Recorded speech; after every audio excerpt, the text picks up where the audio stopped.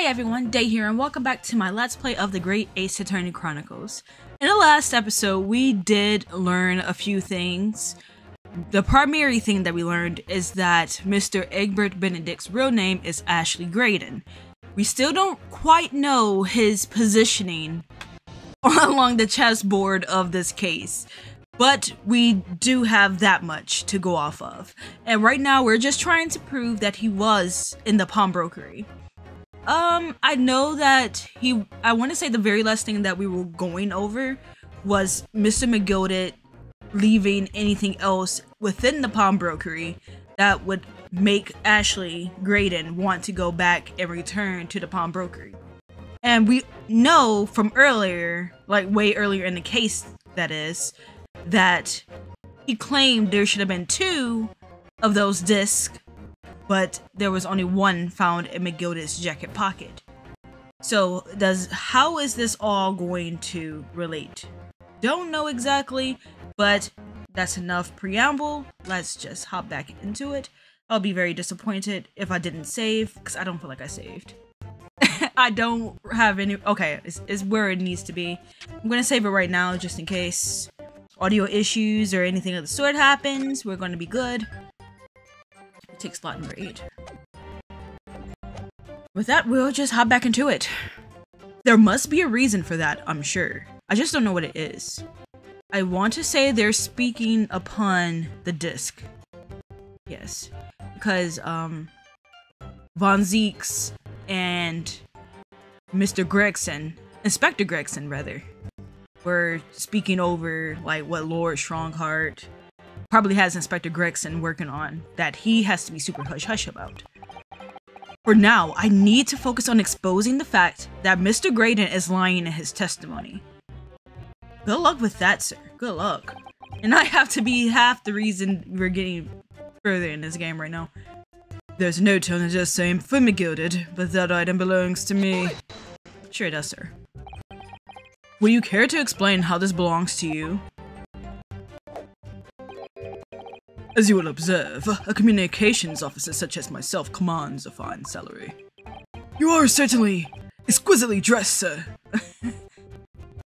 I can't speak because of the time period, but you know, some people in this day and age dress beyond their means. It certainly doesn't mean anything today, but back then, I'm pretty sure the stations of people were definitely presented in their dress.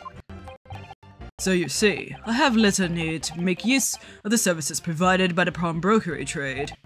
However, I did once find myself in difficulties having misplaced my post whilst on an errand. Oh, I went over this already, now that I think about it. This was done in the last episode. We'll still go over it though. Which is why I pawned my fine black overcoat to the broker in question. We just go a little faster. You claim that was your overcoat? Obviously. And in my haste, I clean forgot the music box disc was in his pocket. And yet, there is a note that reads for me. Yeah, you know what? Actually, no. I'm not going to sit here and listen to this again. There's just no time. There's no time. Okay, let me just go over the sentences. Okay, there's a note on the disc saying for McGilded, but the item belongs to him.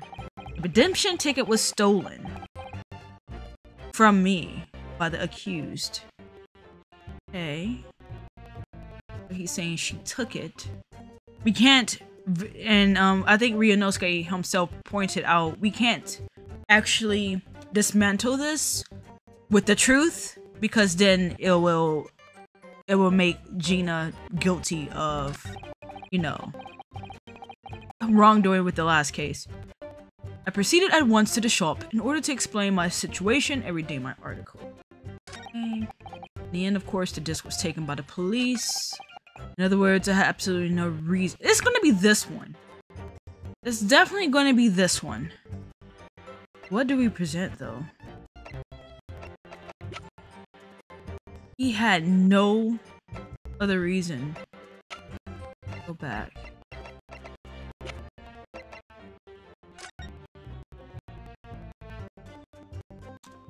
Gentleman's overcoat. I'm going to present this. This disc was deposited at Windybanks on Magnus McGilded's instructions. You knew that, and you went there with the intention of obtaining it for yourself. Objection. Conjecture again, and in any case, the disc was taken into custody by the police that afternoon. The witness had no reason to visit the pawnbrokery again that night. Sorry, my learned friend, but that's not true. What? Well, that totally wasn't how he would say it. Mr. McGilded had another article in pawn at Wendy Banks, as this second pawnbroker's ticket proves. Ah! Whoa, that stink eye is insane. There were 2 articles belonging to Mr. McGilded in Wendy Banks' pawnbrokery, and the reason you broke into the shop that night was to recover the second one. Together with your 2 accomplices, the Skulkin brothers. Ah! Look at this, it's obvious we're on the right path here. This is the second ticket, is it? What had the man deposited?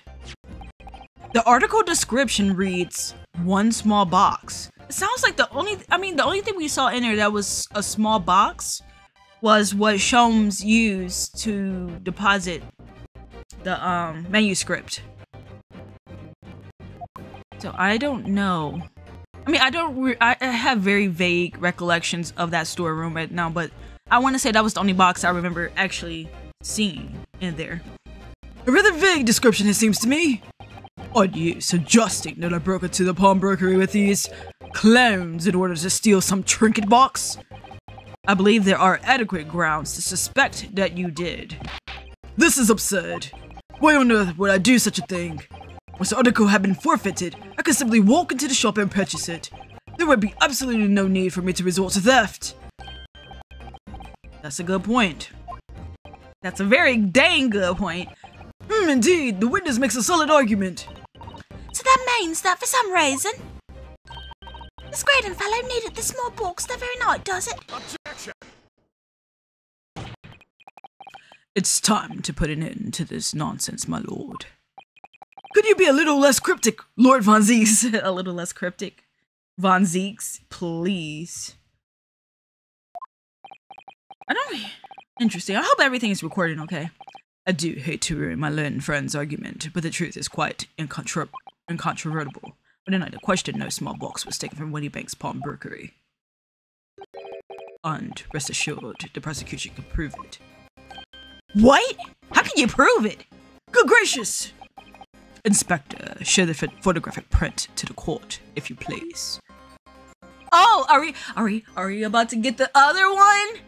Freaking-ly. I've been waiting for this moment my whole life. Like seriously, I've been waiting for this moment. Yes, sir. What prints? The prints from the secondary camera. Come on, Ryunosuke, keep up.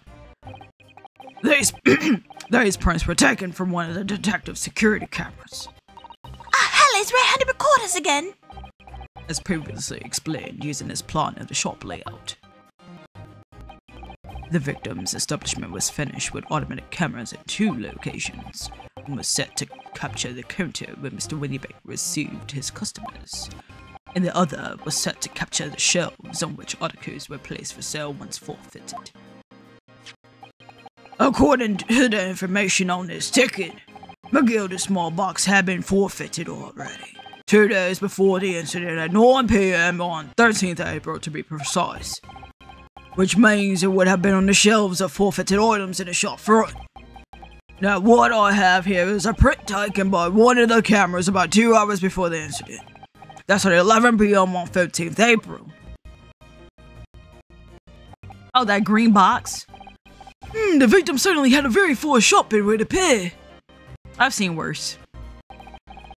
And then here we have another print.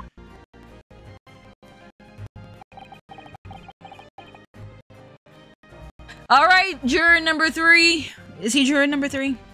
I want to say he's juror number 3. Alright, come on. It's time to stereoscope it up. This one was taken about 2 hours after the incident. Oh, I see. So we have 2 pictures to compare. Brilliant. Brilliant. There Though I must say that placing them side by side leaves me cold.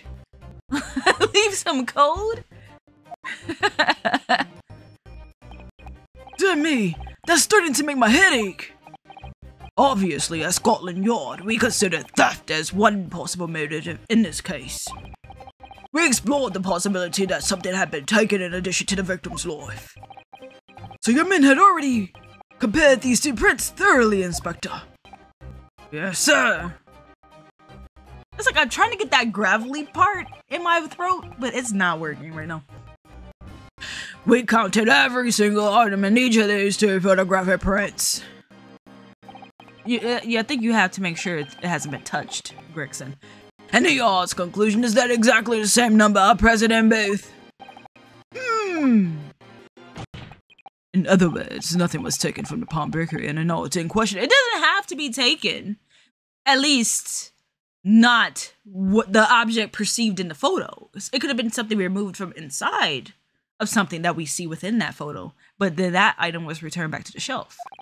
You know, something you obviously, Scotland Yarders and all, did not seem to think of. And my Latin friend's assertion is nothing more than a hopeful fantasy. Ah! Stop it, Ryunosuke!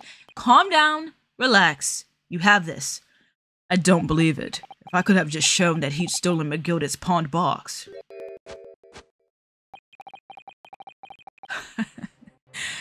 I might have been able to break him down at last. You know what, Bruno?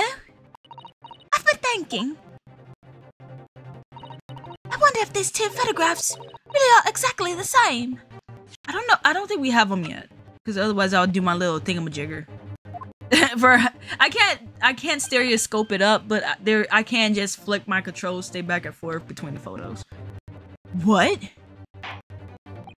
So, Consul, in the light of the evidence put forward by the prosecution, what is your position? It seems that, in fact, on another question, nothing was stolen from the victim's establishment. Do you accept the prosecution's assertion? Absolutely not. I don't know.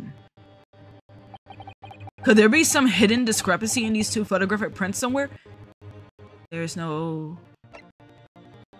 Shoot.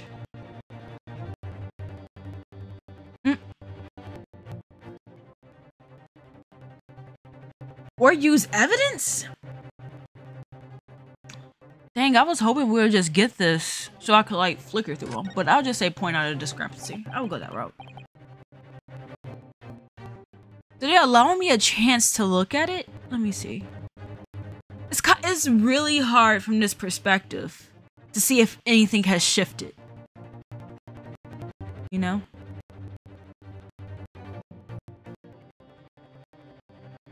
The horse foot is where it was before. Like, nothing seems shifted. Everything is like right where it was over the label. At least from what I can tell. Wait, no. No, that's not it. Maybe I went the wrong route. I just assumed that there was something wrong with this, but maybe I'm wrong.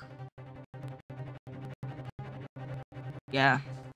I'm not seeing anything that looks tampered with. Alright. I wasn't sure at first, but there is a clear discrepancy between these two prints. Oh man, let me see. I have to look a little more. I won't be able to just guess this. There's too much going on for me to just guess.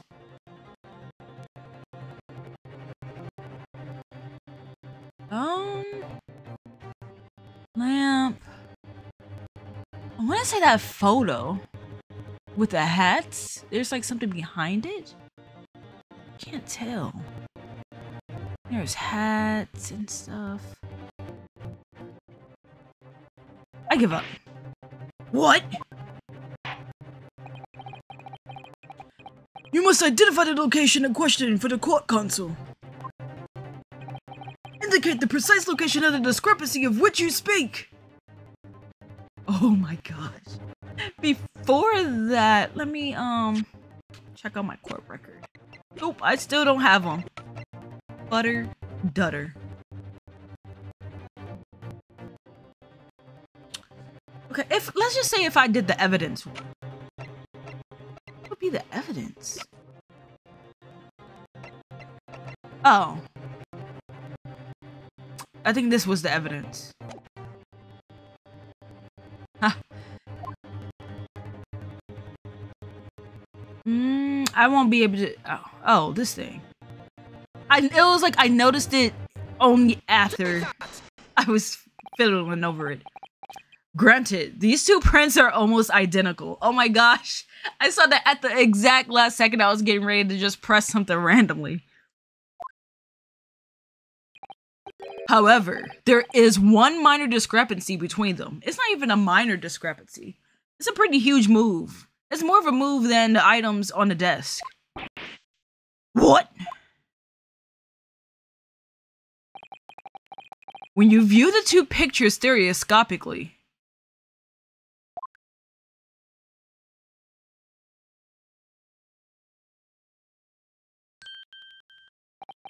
a single area stands out as being different.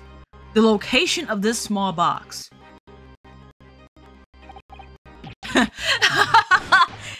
Seeing Lord Von Zeeks with one of these is hilarious. Let me wait. Unbelievable. He's still looking at it. By Jove, you're right! How extraordinary! What this tells us is very simple. Mr. McGilded's small box was indeed not stolen from Wendy Banks on the night in question. However, there can be no doubt that somebody picked up this particular box and then returned it to its place on the shelves. Are you suggesting that the small box originally deposited by Mr. McGilded is in fact... I mean, it's an inference, but it's looking highly likely. Yes, the very same small box I just identified in those photographic prints. Mindless guesswork. What if it was? So a box was moved on a shelf. Nothing was stolen. Which means, quite simply, you can't say that officially. You have no idea if they gain access to the innards. That nothing has changed. That may be true, but... Alright, Mr. McGilded's box wasn't stolen then. But doesn't the fact that it was moved like that change things? Oh! They tricked me! Oh, I was bamboozled. No, you're right. It changes nothing. That smirk is so sinister. Holy cow. Is that a smile on Mr. Graydon's lips? Wait a minute. What am I saying? Of course it changes things. Sometimes picking the wrong answer leads to, like, hilarious answers. Or just discourse between characters. That was funny. The dude was lighting up like a Christmas tree with that smirk. He's like, oh my gosh, I'm literally getting ready to tap dance out of here. Or so I thought at first. So I don't even lose points for this. Awesome. Cause they fooled me anyway. I went too fast, but I just assumed the first one was the option I wanted. But actually, I say it changes everything. Well.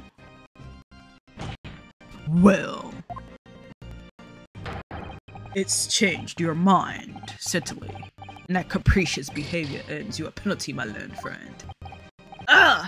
I really should have thought that through better. Yeah. Look before you leap. But Consul, if nothing was stolen and all that happened was that this box was moved slightly. How can that possibly alter the state of affairs here in the courtroom now? The crucial point is the fact that what was moved was a small box. In other words, we have to consider what might have been inside that box. What are you suggesting? Von Zeeks, please. Keep up. That smirk! I hate that smirk. It's like super sinister. I'm suggesting that we need to examine that box as soon as possible. I think whatever was in that box is completely gone. The dude was smirking it up. There was no way. A vital piece of evidence is sitting on the shelves at Moneybanks as we speak. That will be necessary. Some little box belonging to a man who died 2 months ago can't possibly be relevant to this trial. The court does not uphold your objection, Lord Von Zeeks. Bailiff, arrange for an officer to go to Baker Street at once. Obtain the small box in question and bring it back here for further examination. Thank you, Judge. Thank you. Some judges could be scuffed, but this judge is loyal to the cause of justice. Much appreciated.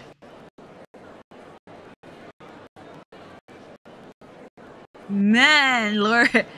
Calm down, sir, please. Relax. He's still smirking. That's why I know nothing is going to be in this box.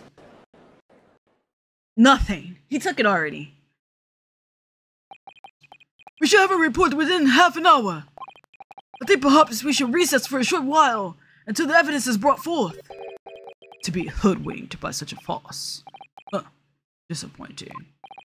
I beg your pardon, Lord Von Zeeks. If you have any... Oh no, I am not saying that. I could just picture the judge just like banging him slightly on the head with his little tiny gavel. Like, what do you think you're talking about, Von Zeeks? This is nothing but a smokescreen. A Nipponese specialty, it would seem. What are you trying to say? I won legally twice. Well, granted, the McGilded case was very scuffed. I don't count that one at all. But the last case, I 100% count. My learned friend has persisted with the same line of reasoning from the very beginning, that this witness's intent was to steal an autograph belonging to Mr. McGilded from a pawnbrokery. Yet, common sense tells us that none of the articles have value enough to be worth stealing in the first place. Exactly! No, I don't believe that.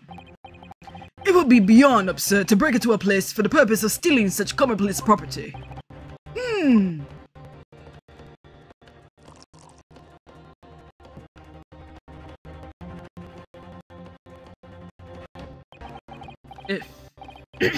If your lordship recalls, Mr. McGilded perished 2 months ago, immediately after the conclusion of his trial. He's really pushing this and trying to push this into his favor, isn't he? A trial in which he was found not guilty. A trial in which it was established he was the upstanding member of society his reputation implied, in fact. So, I propose a toast to my learned friend and his most insightful defense. Oof, that hurts. That hurts a lot. The articles this upstanding member of society pawned were entirely ordinary. A black overcoat that just happened to have a music box disc in one of his pockets, and a small box. I assure you, I wouldn't accept even if the man tried to make a gift of such things to me.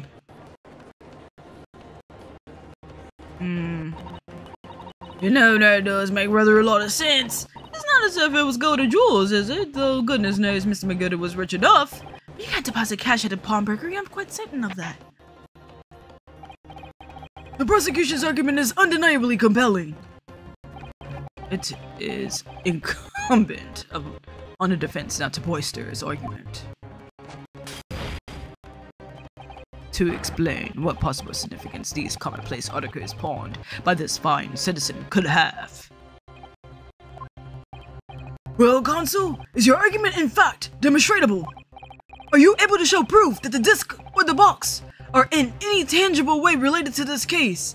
Freaking Von Zeeks! Are you serious? Can I prove that they're related? No, I don't think I can.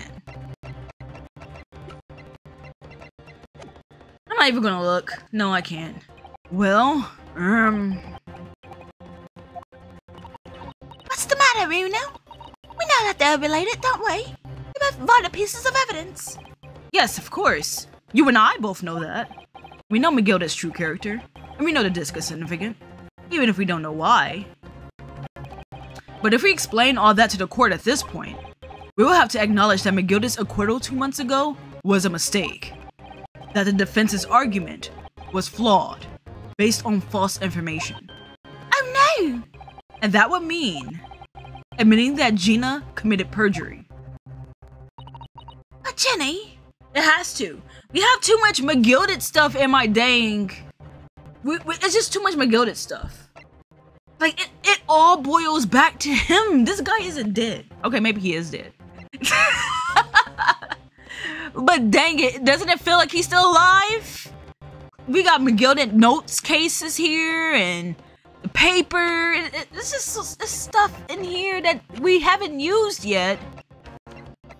And that's going to be the only way we can use it is by being forthwith about that information. So we're going to have to come clean. Could it be that Von Zieks knows? Why wouldn't he know? The guy was scuffed. I think even a caveman would know that McGilded was freaking scuffed. I knew that before we even got to the dang verdict. It's obvious. Is that why he's doing this now? Because he anticipated everything? I don't know if he anticipated everything. There were times where Von Zieks was surprised, very shocked.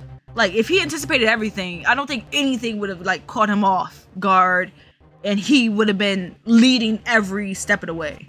That hasn't happened in this case. But maybe this could be a great opportunity for us. Sorry? What do you mean, Iris? Well, what is it that you always say, Runa? Sooner or later, the truth comes out. Every time. Alright, the exact significance of the things that McGilded deposited with Mr. Windybank. Something that only Gina can explain to the court. But if I put her on the stand to testify about that, it could critically damage our chances of winning this case. What's the right thing to do here? We have to have her testify. The truth! Like, that's what I love about these games. The truth is more important than anything else, basically. And eventually, even the prosecution realizes this kind of stuff. Now in this game, we're getting it from the defense's side more so, and we want Ryunosuke to be an honest fellow if the game allows it. My lord, the defense would like to make a proposal. Oh, what proposal, Consul? While the court awaits the arrival of Mr. McGilded's small box, I would like to call the defendant, Miss Gina Lestrade, to the witness stand. The defendant? To what end? It's to do with the various articles deposited at Windybanks by Mr. McGilded, my lord. Miss Lestrade has information relating to them.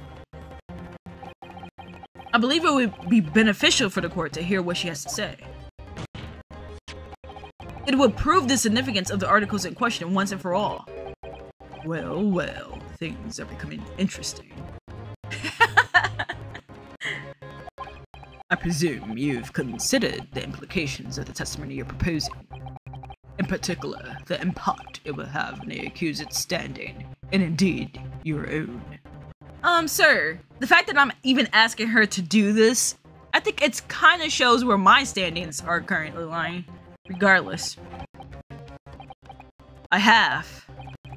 Lord Von Zieks, would you care to explain that last remark? The prosecution accepts the defense's proposal.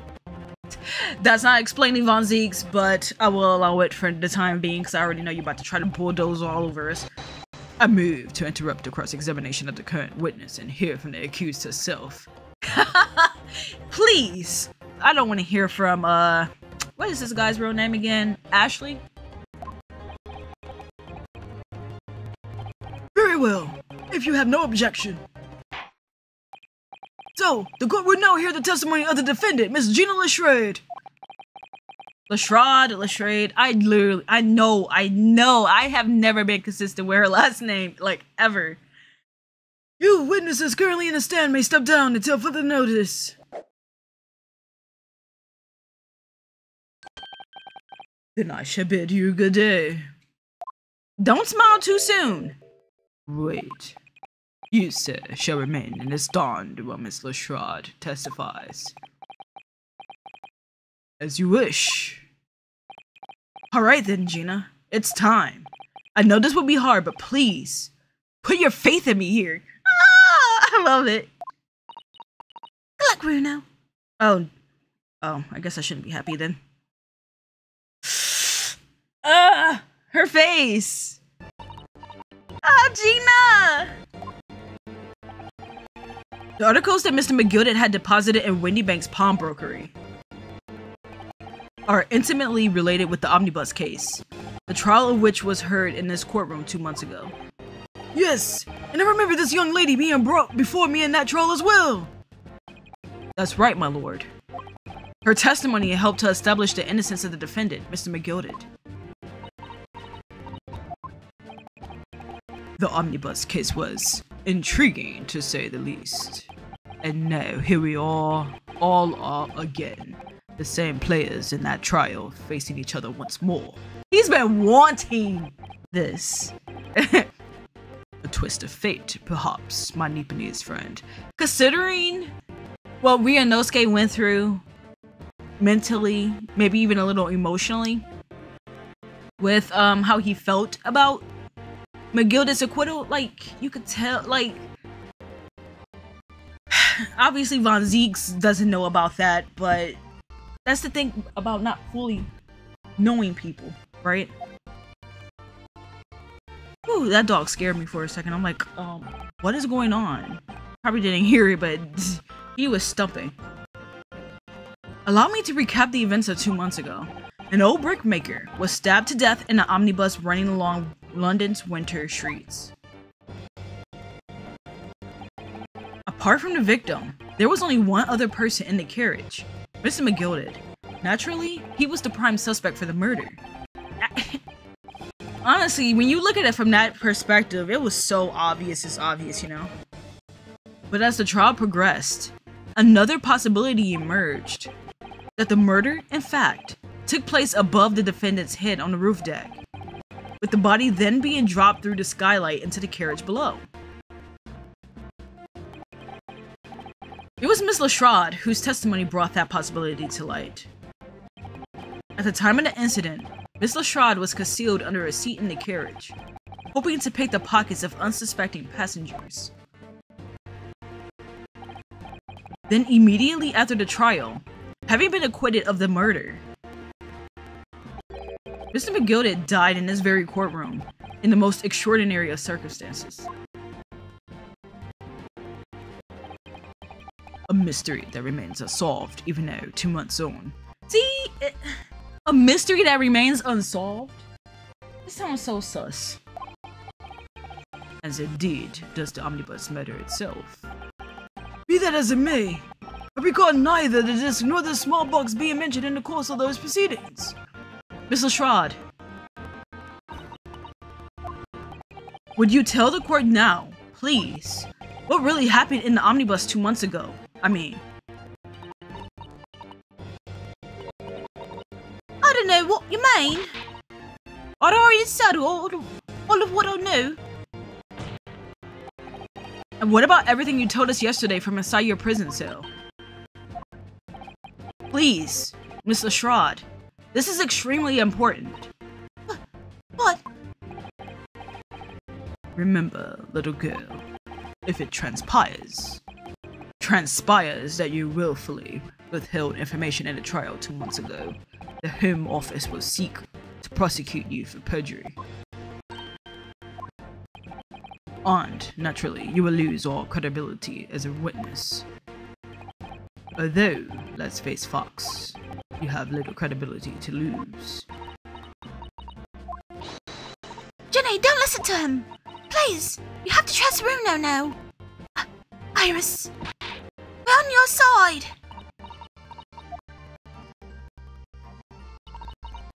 Alright then. I'll talk. It's the right choice, Gina. Well, it would seem that my learned friend is hell-bent on bringing the entire courtroom down about his ears. So be it. Oh my jeez! I must confess that I'm struggling to understand what on earth is happening here. However, it would appear that Mr. McGilded pawned articles in that extraordinary case on the omnibus, open secrets of which we have been hitherto unaware. So, Miss Lestrade, you will now give your testimony before the court about the events of 2 months ago.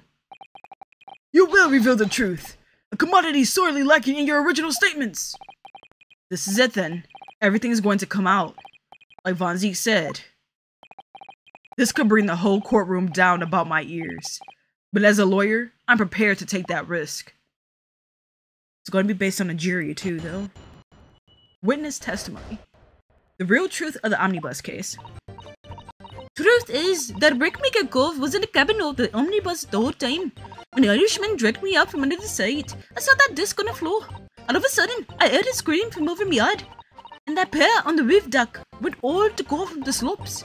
That's when McGilda slipped the driver 17 to do a run to the pawn shop roundabout. He threatened me not to snitch. Not to say nothing to no one about what I'd seen or heard. Good grief, this is outrageous! What you've just told the court bears almost no resemblance to your testimony 2 months ago. As you say, my lord. Then, there's every chance I may have adjudicated an error in McGilda's trial. It sounds very much to me as if the man deliberately deceived his court in an effort to cover up the most wicked of schemes. Yeah. Oh yeah, adjudicated. I completely butchered that. But when don't I, really? Without doubt, your lordship is correct. A great injustice was done in this courtroom 2 months ago. The actions of the accused in that trial, of this witness, and of my learned friend are entirely inexcusable. I don't believe it! The whole trial was a farce. It was all lies. The McGilda fellow was rotten to the core, just like that pickpocket. Don't forget that lawyer from the Ace. They were all on it together. If that was the case. You're wrong, the lot of you. Mr. Noruodo, the lawyer there. He didn't know nothing about it. Humbug! I don't think so. Were you really expected to believe that? He really stitched everyone up, didn't he? With an operation to get the man off scot-free. Unforgivable. Stop. The lies have to stop. Stop. Yes, the defense made a terrible error of judgment. I intend to take full responsibility and suffer whatever consequences are deemed appropriate. However, it's imperative that the court allows the witness to elaborate on her testimony, because the true significance of McGilda's pawned articles must be brought to light. Very well, my learned student friend. Changed his title. Given the depths of calamity you have just plunged yourself into, this may well be worth hearing. Well, considering there's a second game, officially, I'm not worried. Words fail me. The situation is utterly deplorable. Mr. Noruodo, It's not like we knew. Come on. Yes, my lord. I will decide upon your fate following the conclusion of this trial. Of course, my lord. But I mean, Mr. Noruodo. Wait. I had it for a second, but now I'm just losing it again. But I mean, Mr. Noruodo. No, counsel, proceed with the cross-examination. Okay, I'll do my best, as always. The real truth of the omnibus case. Truth is that Brickmaker Cove was in the cabin of the omnibus the whole time. And you were hiding in the cabin at the time as well, weren't you, Miss Lestrade? If I remember rightly, in the storage compartment underneath one of the seats. Yeah, that's right. It's pitch black under there, so you can't see nothing at all. Now in your testimony 2 months ago, I feel certain that you claimed Mr. McGilda was the sole passenger, did you not? False testimony, my lord. That's what he told me I had to say. But it's important that you tell us the truth now. Were Mr. McGilda and the victim acquaintances? I don't know. But I did hear him talking a lot. What were they talking about? I don't think she could hear them, right? Well, I couldn't hear too well. But if I had to say, I think it was about money or something. They kept talking about buying and not buying. Perhaps business dealings of some kind. We believe her now? I thought everything she said would be under heavy scrutiny. Well, anyway, they got louder and louder. It started to sound like a proper fight.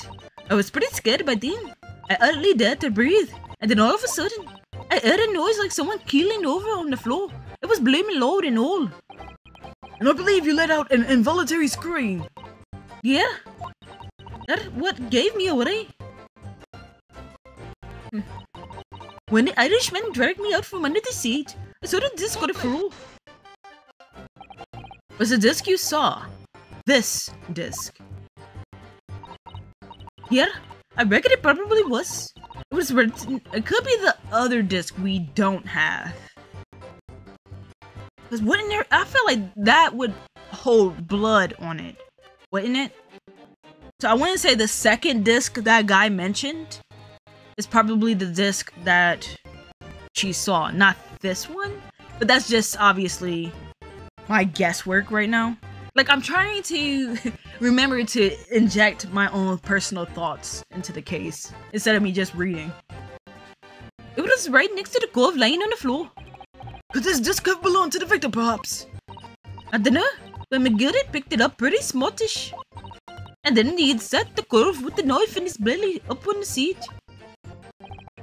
What did he say to you at that time? He told me not to say a word about what I'd seen or heard to no one. But the disc and all. I was dead scared. The way he was looking at me, I thought, if I didn't go along with it, I'd get stuck with that knife too. Then he started asking me a lot of questions, like what my name was and where I lived in that. He asked me about being a diver too. But after a while, what had happened in the carriage was noticed. Yeah, that's right. First it was a kind of rapping noise. All of a sudden, I heard a scream from over my head, and that pair on the roof deck went off to call the slopes. The slops. That's hilarious. Because I for one have never heard that one, but I know that, you know, people sometimes call police or cops pigs. So pigs and slops. That's why I was chuckling, darn it. There were two gentlemen occupying the seats on the roof deck, I believe. That's right. They must have looked down through the skylight and noticed the cove with the knife in his guts. I really wish you wouldn't describe it like that. Oof. When they screamed, the driver pulled up on the horses and McGillicuddy got me out of sight. Out of sight? Where? Back under the seats where I started off. Once the carriage came to a halt, the two calves from the roof ran off to fetch the slopes. They immediately left to fetch the police. It would appear they were entirely unrelated to the incident. So that left McGillicuddy, the driver, and you still at the scene. Yeah, only the driver didn't know I was there because I was under the seat. I heard the cupboard door open and a voice from outside. The driver, yes. He also testified in the trial, I believe. Oh yeah, this guy. A fellow who went by the name of Beppo, if memory serves. What did McGillicuddy and the driver say to each other? I don't know what happened and stuff like that mainly. That's when McGillicuddy slipped the driver at some 10 to do the run to the pawn shop roundabout. That pawn shop obviously being Windy Banks on Baker Street. Just a moment, Consul. Do you mean to tell me that the driver gave false testimony in that trial as well? Perhaps the excursion to the pawnbrokery slipped his mind when he was in the stand.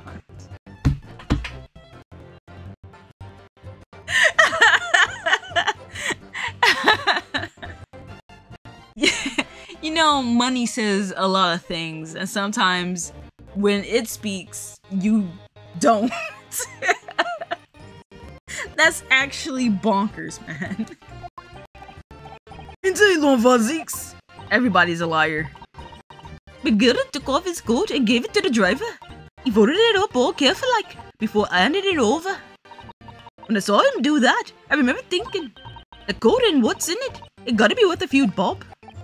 Yes, Gina was sure the disc must be worth more than Mr. Windybank was suggesting, wasn't she? I remember her quibbling with him over the price that afternoon at the pawnbrokery. The driver looked pretty happy when McGillicuddy flashed some brass in his face. He would have run off and let it leak. Then the bug trader called to me and told me to come out from the drugs cabin. He told it to me not to snitch, not to say nothing to no one about what I seen or heard. Threatened you how exactly?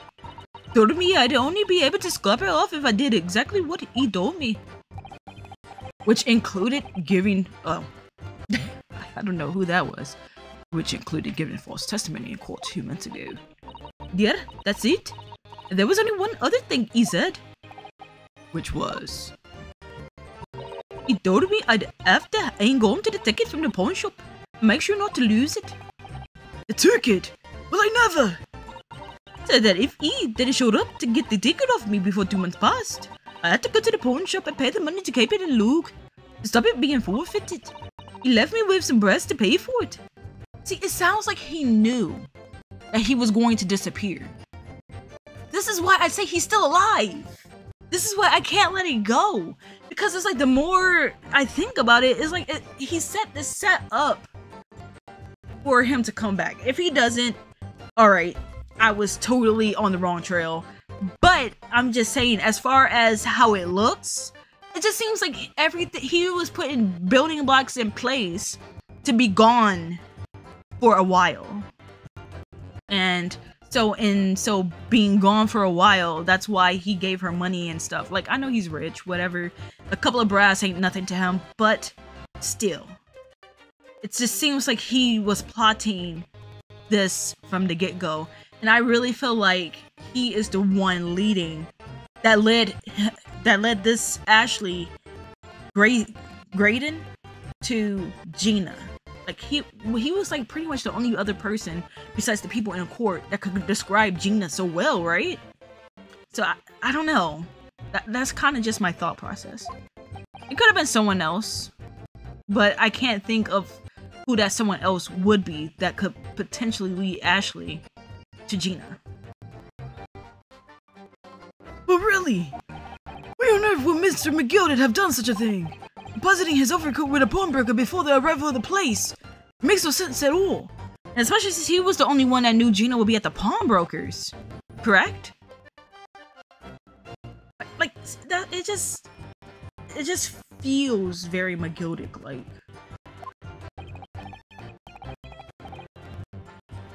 Unless he somehow gave Ashley Graydon that paper before he perished in the omnibus.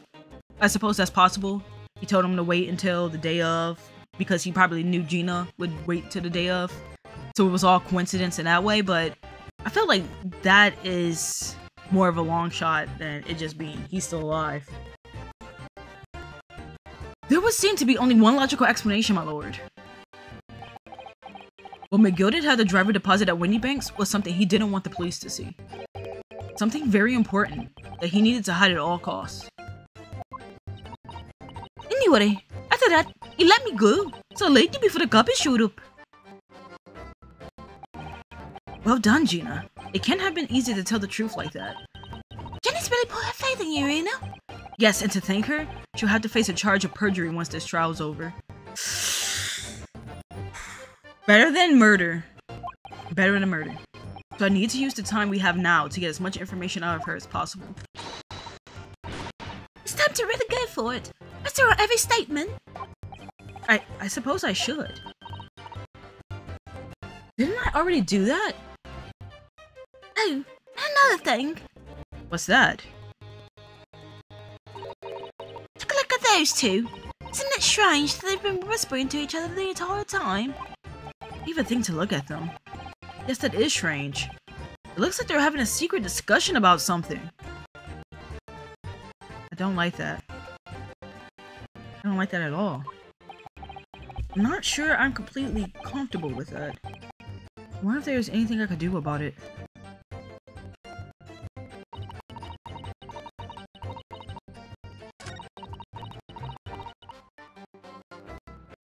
I pressed all these sentences, didn't I?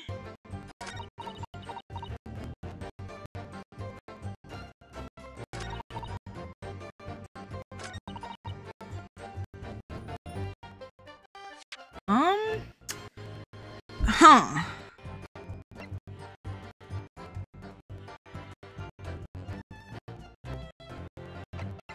Interesting.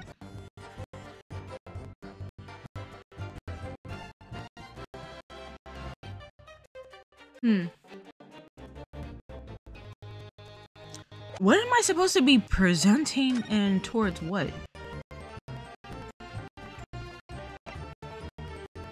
I don't know. Eviction was assured with 3 eyewitness testimonies. Huh.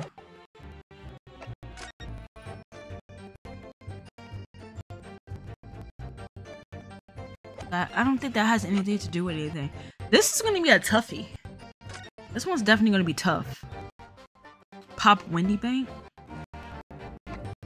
Like, if it gets to a point where I'm like looking into this way too long, I'm gonna cut something out of it, but I'm gonna try to think about this as quickly as possible to avoid needing to do too much of that. Because I like trying to make it as accurate as possible with my thought process and stuff. So we're not on this right now. I don't think I have any. I'm gonna press everything again, see if anything new happens. I figure if something new happens, I won't be able to fast forward it. Wait, let me see if I can. Excuse me. Is there something you'd like to share with the court, Inspector Gregson and Mr. Graydon? Inspector! Mr. Graydon! What? Blimey, you're trying to give me a heart attack. You have been whispering to each other for quite some time now. Tell us, what is the discussion about? Discussion with this fella? Who are the other ones, Sunshine? You think I've got anything to say with a shady gent like this? And I have nothing to say to this uncouth detective. I think he deprived me of that disc that was rightfully mine. They're clearly been talking the entire time I've been cross-examining Gina. It's as if they've been negotiating. Thank you, Miss Lestrade. Lestrade. I cannot. Thank you, Consul. I've heard enough. I believe we now have a reasonable understanding of what actually transpired on the omnibus. It would appear on that night, 2 months ago, a negotiation was taking place on the omnibus. A negotiation concerning this disc. However, matters did not run smoothly. When the parties involved began to quarrel over price, Magoda took what he wanted by force, at the expense of the other man's life. Which proves my point. The disc is clearly extremely valuable in some way, although I don't understand why as yet. And 2 days ago, precisely 2 months after the omnibus incident, Magoda's coat and its contents were due to be forfeited. I didn't know- wait. I always lose her voice. I didn't know what I should do with the ticket. I mean, the golf died right after this drought. I knew that. So you decided you would try to claim the articles as your own. But why not, eh? They were only going to be forfeited. Why shouldn't I have gone? Anyway, you can't blame me for thinking about it. Thinking ain't no crime. Miss Lestrade, it would appear Mr. Magoda was prepared to kill in order to take possession of this disc. Yes. See, it's all coming together a little bit.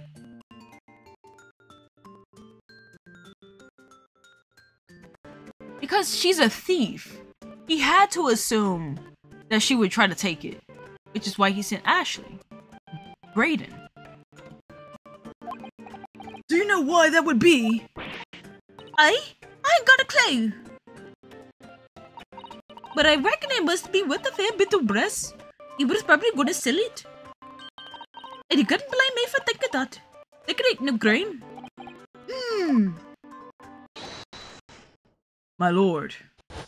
The evidence your lordship requested has been located and is ready for the court's inspection, sir.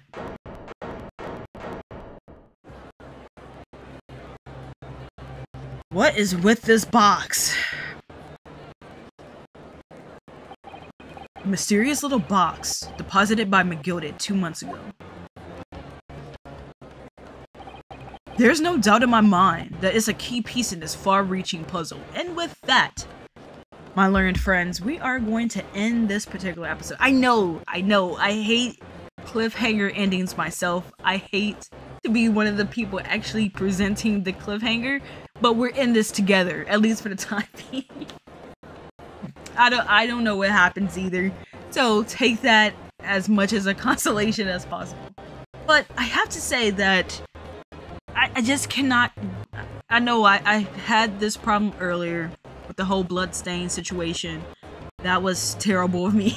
But I just, this has been something I have said from 2 cases ago. Like pretty much after McGilded's case ended, and I saw that bus fire, how the case hasn't, the mystery of that particular incident has not been solved, and everything seems to be adding up that McGilded is still pulling puppet strings from the gallery somewhere. Like it just feels like he's still alive out there, you know?